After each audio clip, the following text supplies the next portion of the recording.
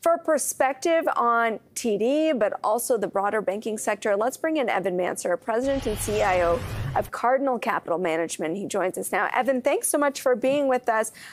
What to do about TD? How are you thinking about this? Very much a core holding for many Canadians. Yeah, and a core holding for us too. We've held TD for 30 years at Cardinal, so it's kind of with heavy heart that we sold it. It's been a wonderful company.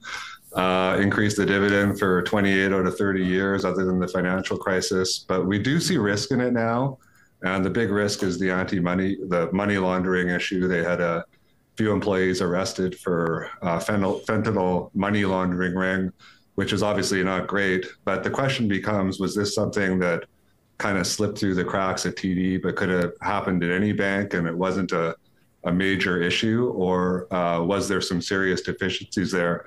And what we worry about with that is we go back a year and a half and there was a regional banking crisis in the US. And during that time, it was like Silicon Valley Bank went first and then a few others.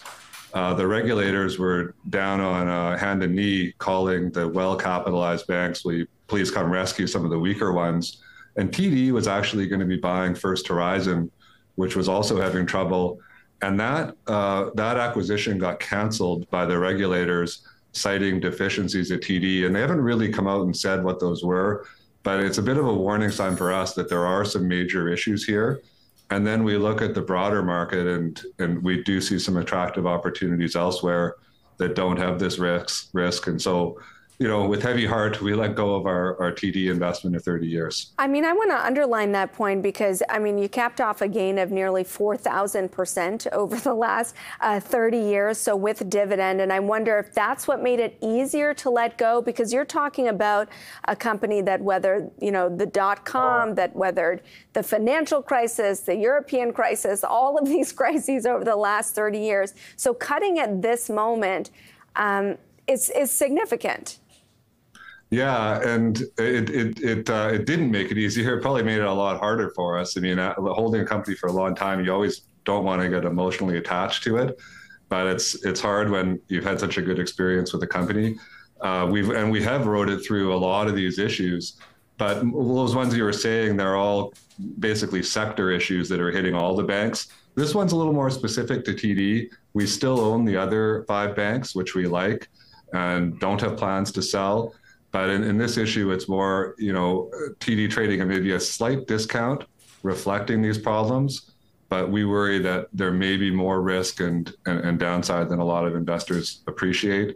And so we've decided to redeploy the capital. Like more than, so right now I would say consensus is talking about $2 billion in fine, maybe the chance that they can't grow and do another deal. And I've had bulls come on and say they're a well-capitalized bank so they can handle the fine. And if they're penalized and they can't grow in the U.S., they'll use all that excess capital and just buy back their own stock. Yeah, and the $2 billion, you know, it sounds like a scary number, but we agree with that. We wouldn't sell just for the $2 billion. The issue that we've got, the other issue, so you've got 3 regulatory bodies in the U.S., you've got 1 in Canada, and they're all essentially competing to do a good job as compliance officers to help solve this problem. So they're going to be going through and, you know, setting up camp with TD, going through texts and going through emails, looking to find, you know, where the deficiencies were on the money laundering. The fear is, though, you've got this army of regulators going through texts and emails. What else did they find? Did they find there's a problem somewhere else? Or did they find maybe there's not a problem? You know, in Canada, TD didn't have a money laundering issue, but they did have deficiencies in their controls. Did they find other deficiencies? And then how much of a distraction is that to management at TD? And so, you know, we agree with what the other analysts have been saying, but we also look at it just from a management side and how much of a distraction that is. And that's our other fear with TD. And we've seen banks go through this, and it's difficult when you're in the regulators' crosshairs. Does the management change solve any of this?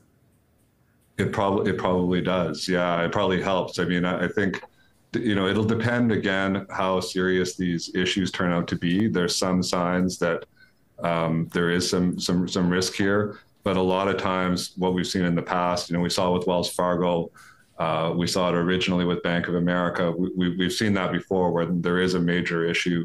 Often it requires a management change for the regulators to feel confident that the issue is really being taken serious and the management's not sort of trying to protect its past track record. Wells Fargo, I mean, that would seem to be like such a broad issue that they were facing, right? That upselling of accounts and people not really being aware. And it seems so pervasive to the culture. You know, I listened to the TD conference call and they were as clear as they could be, saying this is just a U.S. issue. We know where we failed. We don't think that this is a broader, beyond just the U.S. issue. But it sounds like, Evan, are you subscribing to cockroach theory, where there's one, there's many? A little bit, and you know, I guess the Warren Buffett line has always been good. That if no matter how well you drive, if you've got a traffic cop following you down the highway for 2,000 kilometers, they're probably going to find something you did wrong. And so we're a little bit concerned on that point. But you know, I think TD is ultimately a reasonably well-run bank. It's just we've seen before when you've got all these regulators, you know, looking for things. They're going to find something. It's their job to find something, and then the risk is that they uncover more than people hope for, and that's what we've seen before. Even the Wells Fargo issue, you know, it was upselling to start with, but you know, they found more and more issues, and they went through a number of CEOs there before. I think they finally got someone good in place there now, but they're difficult issues to go through.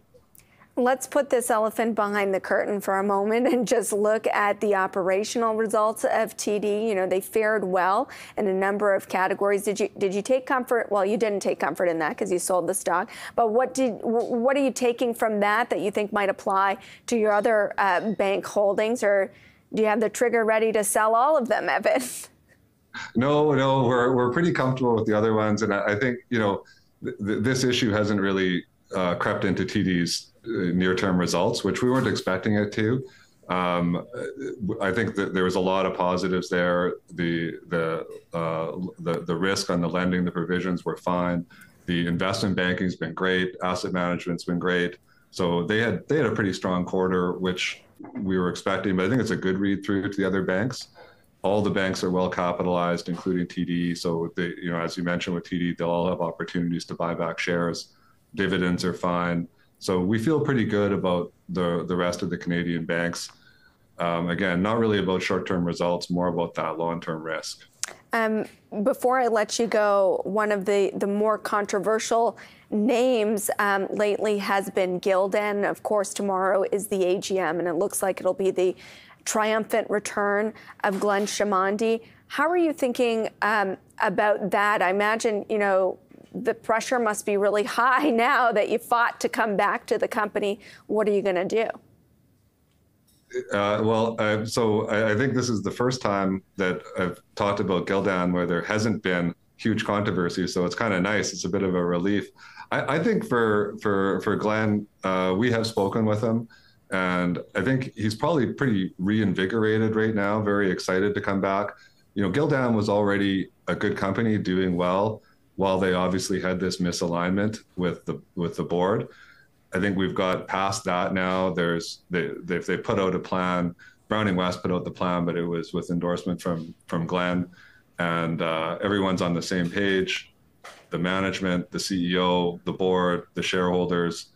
I think they're excited and energetic. I think they've got something to prove, and I think it's a great plan. So we're still sticking around with Gildan, and we think there's lots of upside from here.